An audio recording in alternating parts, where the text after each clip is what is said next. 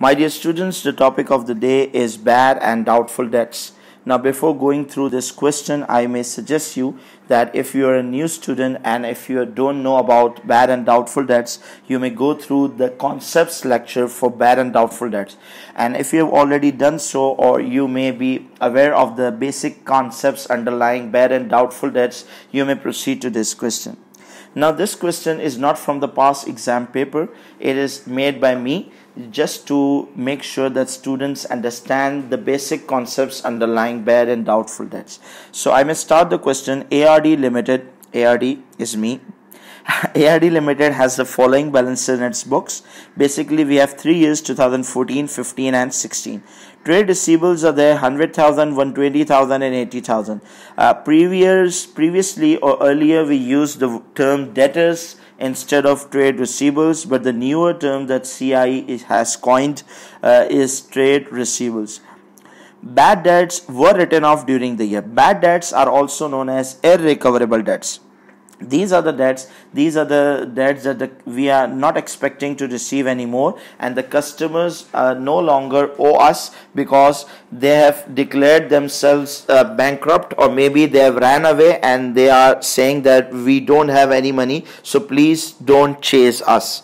So bad debt were written off during the year. That means we have already recorded the bad debt in our books. The entry would be bad debt debit and trade receivables credit. Mr. A, Mr. B and Mr. C. Mr. A is in 2014, Mr. B in 2015 and Mr. C in 2016. Bad debt needs to be written off. What does this mean? This means that there has bad debt, but we have not yet just recorded these bad debts. We need to make an entry that is bad debt debit and Mr. D or E account credit. So Mr. D was declared bad debt in 2014 and Mr. E in 2016. These are 3 columns for years. Provision for doubtful debt. When some of our customers started going bankrupt, we were very peculiar about some other customers, so we started creating estimates at how many customers can be a bad debt in near future. So this is basically the estimate that of the amounts that may turn bad in near future. That is, in first year 3%, then 3.5%, then 4.5%. So there are basically 4 requirements. One is bad debt account. Then we need to make provision for doubtful debt account. Then we have an income statement extract, and lastly we have a statement of financial position, that is balance sheet extract. So this is the simple question for you, but it contains all of the basic techniques or basic things that are basically usually asked in an examination question. Now let's proceed to its solution. Now, before jumping on to the first requirement of making a bad debt account, what we need to do, we need to learn the basic bad debt entries, that is journal entries for bad debt. Now, my dear students, bad debt is an expense. It is not something very good, although name also suggests bad debt. So bad debt is basically an expense. An expense, whenever it is increased, it is always debited. We need to debit a bad debt account, also known as irrecoverable debt.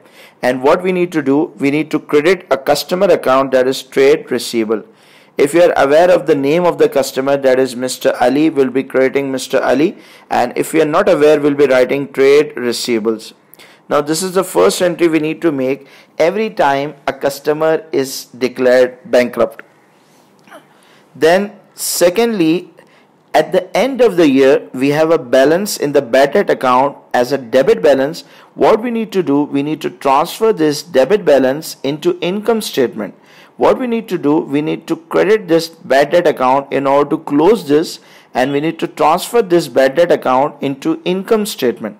The bad debt that was previously debited is credited now to close this, and it would be transferred to an income statement. An income statement is basically a place where we keep our incomes and expenses in order to calculate profit and loss. So these are basically the 2 entries. The first entry is made every time a customer is declared bankrupt or out of business, and secondly, this income statement entry will just need to be made at the end of the year only once.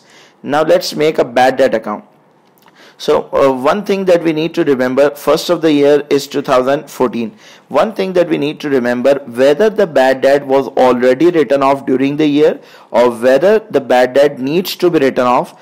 In both the cases, the entry would come in a bad debt account and in an income statement as well. Whether the examiner has already made an entry or the examiner wants us to make an entry, in both the cases, bad debt would always come in a bad debt account. So if you may suggest, refer to the question, I may suggest that you print out these questions or you may keep it in a separate handheld device, maybe phone or something, iPad or something. So the link to this question is also available in the video description. So in the first year, that is 2014, there are basically two bad debts. One is Mr. A, it was 5,000. And second was Mr. D, that is 4,100. Now the total bad debt for the first year were two. One is Mr. A and second was Mr. D. Entry that we would be making was bad debt debit and Mr. A account credit. Then we have a bad debt debit and Mr. D account credit. Whether the bad debt was written off during the year or whether bad debt needs to be written off does not make any difference here. Both of these types of bad debt would come in a bad debt account. Now at the end of the year, we may add all of these bad debts. In 2014, there are total two bad debts. The total is 9,100 and this 9,100 would be transferred to income statement. The second entry would be made by us. Bad debt would be credited and would be transferred to income statement at the end of the year. Now end of the year is 2014, 31st December. Income statement would be debited and bad debt account would be credited. Now in a bad debt account, important thing is that there is no balance brought down and balance carried down. All of the bad debts that all of the debts that turn bad in the current year would be transferred to an income statement at the end of the year. Now in 2015, there is basically two bad debts or only one bad debt. In 2015, we have only one bad debt, was Mr. B, that is 3,500. Again, this 3,500 would be transferred to income statement. That is, income statement would be debited and bad debt account would be credited. Now in 2016, there are two bad debt. One is Mr. C and another one is Mr. E. Mr. C amount is 2,500 and Mr. E is 3,200. Entry would be bad debt debit and Mr. C and E accounts respectively credited. Then again, the total bad debt for the end of the year would be transferred to an income statement account. As you may see, there are no balance BD or balance CD in a bad debt account. Now I hope you understood the bad debt account. Secondly, we have a provision for depreciation account. Provision for doubtful debt account. Now before making provision for doubtful debt account, what I need to do, I need to calculate provision calculation. So this is a rough working which we would be doing, provision calculation, so as to see whether the provision would increase or decrease in the current year. So the first year is 2014. There are no provisions that are carried down for the previous years. There is no balance CD. In the first year, that is 2014, we have a trade receivable value of 100,000. Now what we need to do, we need to see whether a provision, we need to see that how much provision need to be created. What does provision mean? Provision mean we need to see that how much doubt we need to have on the customers, that how many customers will pay or not pay.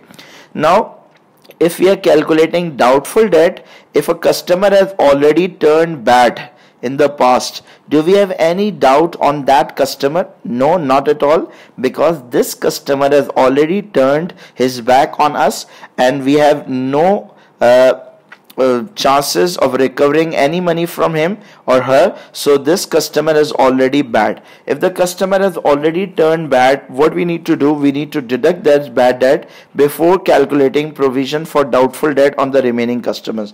Now here arises a question that which bad debt we need to write off, whether the one that already been written off previously or whether that we needs to be written off.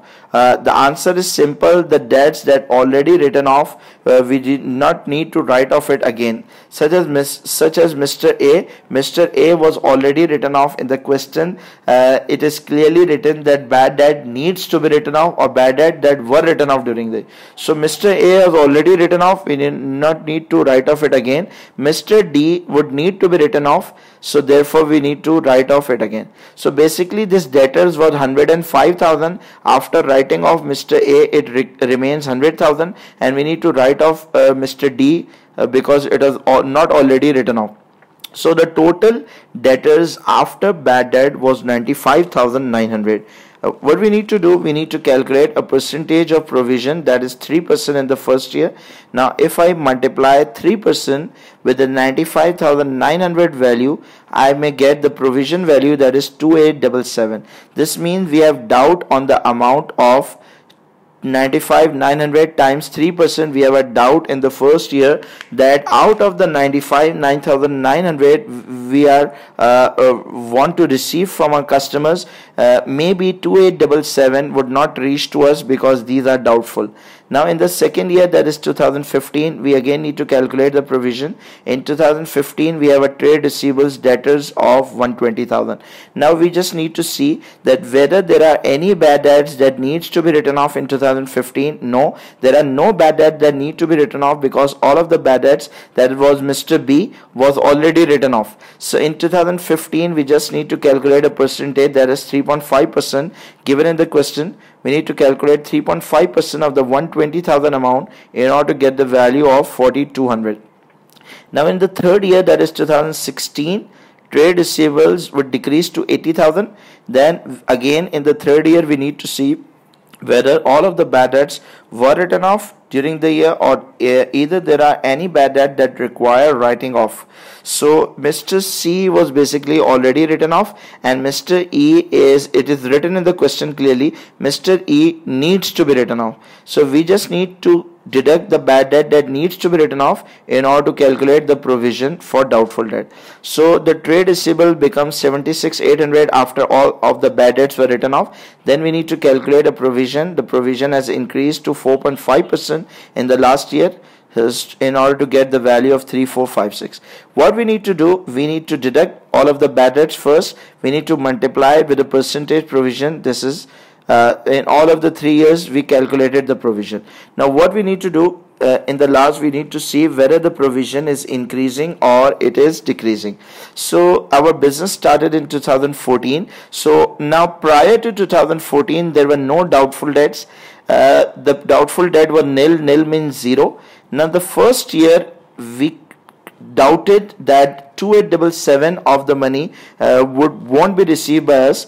In the first year, provision always increases. Whenever a provision is created, it is always increased. Whenever a provision is increasing, this means it is an expense for the business. So any provision that is increasing, it is not something healthy for the business. It is not a good sign. So this is an expense for the business. Now at the end of 2014, we are already with a provision of 2877. Now in the second year, this 2877 provision need to be increased to 4,200. Now we may take the difference of these two values, 2877 minus 4,200. As you may see in the question, the provision is increasing from 2877 to 4,200. The difference between the two is again an expense of 1,323. If the provision is increasing, it is an expense, and if the provision is decreasing, it is the income for the business.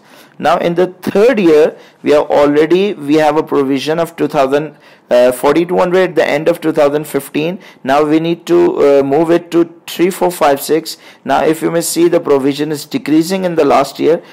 Difference of 4,200 and 3456 is decreasing. If the provision is decreasing, it's good for the business. It's a healthy sign. It is an income for the business.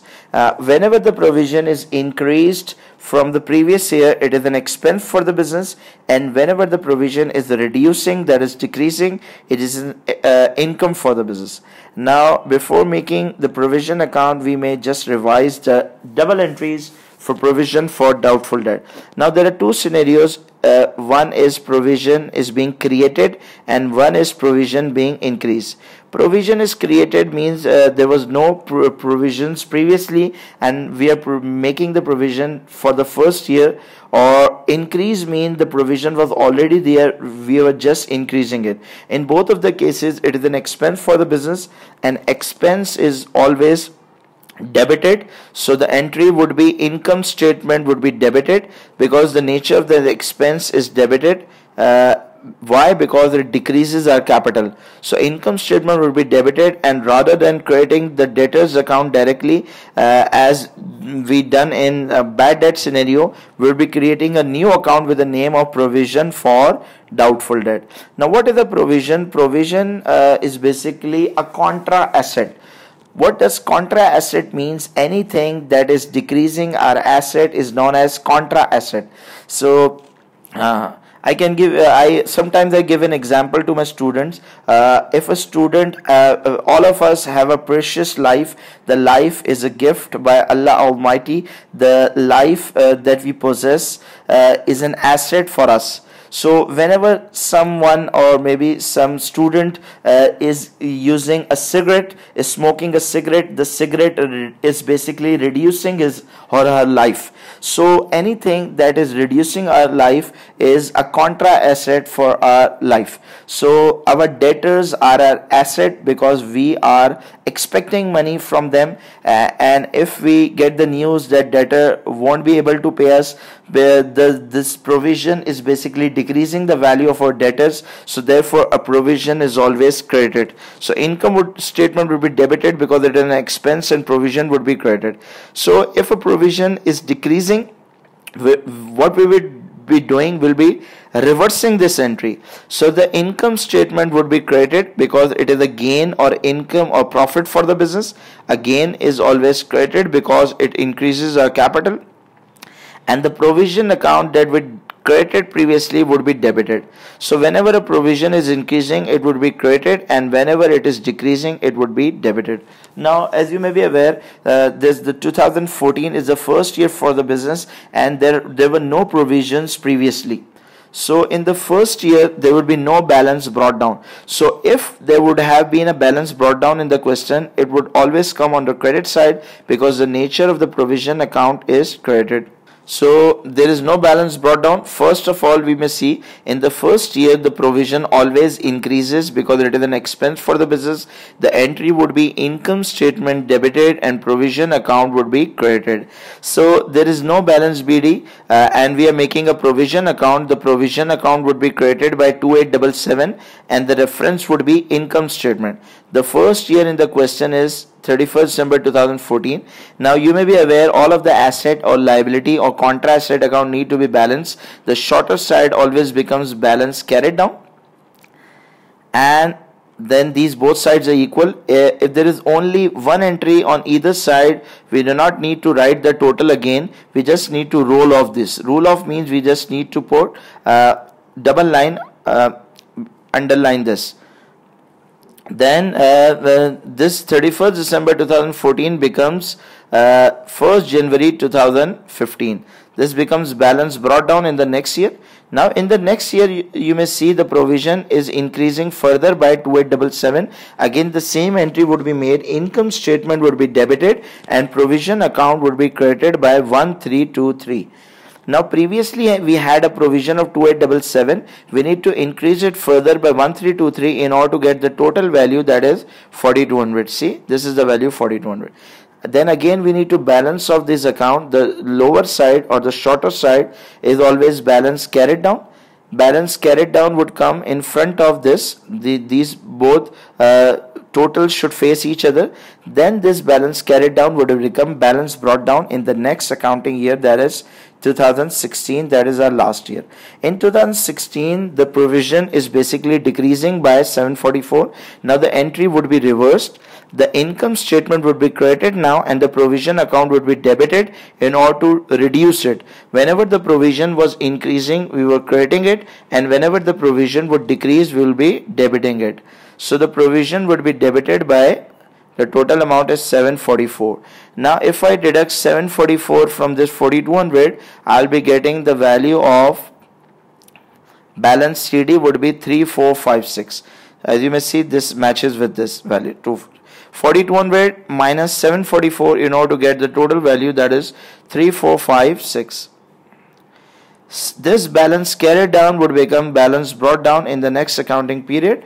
So the question arises, sir, till what date we need to make a balance BD? We just need to make a balance BD for a next day or next accounting period. So if the question is suggesting we need to make an account till 2016, the question specifically mentions we need to make the account for 2013, 14, 15 and 16. We just need to make a balance BD for the next day after 2016, that is 1st January 2017. So I hope you understood all of these values.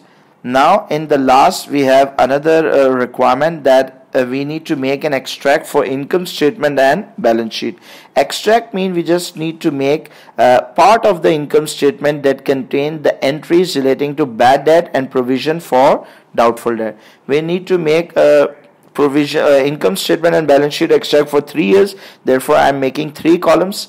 As you may be aware, a bad debt or irrecoverable debt is an expense for the business, and if a provision for doubtful debt is increasing, it is also an expense. And alternatively, if the provision for doubtful debt is decreasing, it is an income for the business. Now whether there is an income or it is an expense, it comes on an income statement, face of the income statement. As you may recall, the format for income statement starts with a sales revenue value, then we deduct cost of sale in order to arrive a figure for gross profit, then we add other income into it, then we deduct expenses in order to get the final value, that is net profit or loss for the year. So two things are there. One is income and expense. Both income and expense comes after the gross profit, so we do not need to write the sales and cost of sale part. We just need to start with the gross profit. Now if you see the question, in this question and other similar questions of these types, bad and doubtful debt, gross profit is basically not given. So if the gross profit is not given, I'll be starting it with a X. So this value is unknown for us. Then in gross profit will be adding other income.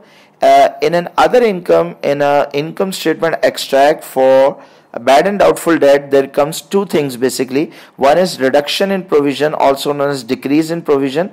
One more thing that can come in this part is bad debt recovered. Bad debt recovered is a separate topic. When one of our customer was bankrupt, and in near future he or maybe the company have managed to arrange some funds, and they want to repay us some of the amount that they owed us. So this is the bad debt recovered, that is income for the business. If the bad debt recovered is there, this also comes in an income portion. Then we have expenses. We have two expenses basically: bad debt, also known as irrecoverable debt, and we have an increase in provision. If the provision is increasing, it is always an expense for the business. Now bad debts already given in the question, we have calculated. We have made a bad debt account. In 2014 the total bad debts arised of 7100. Then in the second year the total bad debt incurred of 3500. Then in the third year the total bad debts were 5700. Mr. A, B, C and all that. Then in 2000 then the next comes provision for doubtful debt. In the first year the provision was 2877. Whenever provision is created in the first year, it is always an expense for the business. Then in the second year provision increased further by 1323. This is also an expense for the business. I am showing it in the minus with the brackets. Then in the third year the provision decreased, so this becomes an income for the business that comes in the other income side. So this comes to the end of income statement extract. And lastly we have a statement of financial position, also known as balance sheet extract. Again for 3 years we may make 3 columns. Then we have a current assets. You may be aware that trade receivables is a current asset for the business. The value of it keeps changing. It is not a permanent value, it keeps changing, so this is a current asset. we'll be starting with trade receivables value, then we'll be deducting provision for doubtful debt from this trade receivable value. As you may see the question, first year the total trade receivables were how many? These were 100,000. Now out of that 100,000, one of the bad debt that was needs to be written off was for Mr. maybe B. Let's see this value. It was a Mr. D. Mr. A was already written off during the year, therefore we do not deduct it again. Mr. D needs to be written off, so I may deduct Mr. D from this 100,000 value in order to arrive this value for trade receivable 95,900. Then in the second year the trade receivable was 120,000 because bad debt were already written off, we do not need to write it again. Then in the third year trade receivables become 76,800 after writing off bad debt.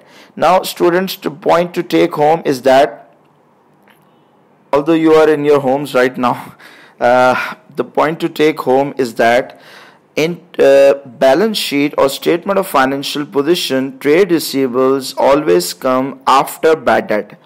So the bad debt need not to be shown here on the face of the balance sheet because bad debt is an item for an income statement, and the trade receivables that are shown in a balance sheet always comes net of bad debt, that is after bad debt. So after writing all of the bad debts, the trade receivable value is 95,900 for 2014, which we already calculated previously. 120 is 2015. In 2015 we did not deducted the bad debt for Mr. B because it was already written off, and in 2016 it becomes 76,800. Now what we need to do, we need to multiply it with the percentage for provision for doubtful debt. In the first year the provision was 3%. If I multiply 95,900 by 3%, I may get a value of 2877. Then in the second year I may multiply it with a 3.5%, it becomes the value of 4200. Then in the third year I may multiply it by 4.5% in order to get the value of 3456. Now there's another way to calculate these values. In the first year provision was increased by 2877, so the total provision account becomes 2877. In the second year we have already provision for 2877, and the second year we need to increase it by 1323. If I add both of these two values, I may get a total value of 4200. Now at the end of 2015 I have a provision value of 4200, and in the third year the provision need to be decreased by 744. If I deduct 744 from the 4200 value, I may get a provision value of 3456. Now the important thing is that in an income statement we only write increase or decrease in provision, but in the balance sheet we write total provision till date. So the last value that we need to get is the net trade receivable. Although we do not write any label as net trade receivable, we just need to mention this net trade receivables. So I hope students you were able to understand this concept of bad and doubtful debt, and if you do understood the question, you may subscribe my channel. Thank you.